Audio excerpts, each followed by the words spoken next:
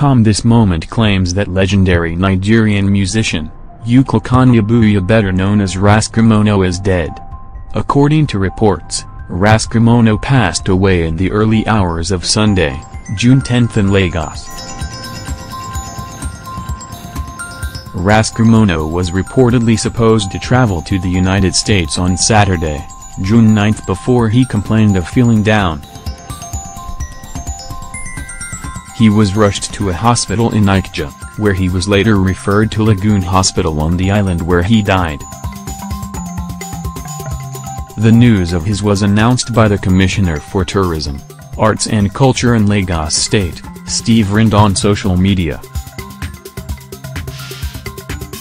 Mourning the reggae artiste, President of the Performing Musicians Association of Nigeria, Mr. Pretty Okafor, described his death as a big loss to the music industry. According to Channels TV, a family source revealed that the reggae musician was rushed to a hospital in Ikoyi after he slumped on Saturday, June 9. Below was his last post on social media as he clocked 60. Ras Kimono, who was born in Delta State, is a Nigerian reggae artist whose debut album Under Pressure, led by the single Rumbar Style, was a big hit in the Nigerian music scene in 1989.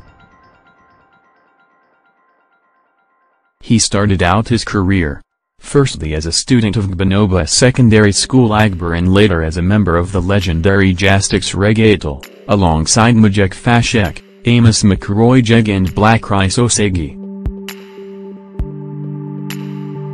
His music was greatly influenced by the poverty, inequality and hardship he witnessed in his early life. May his soul rest in peace.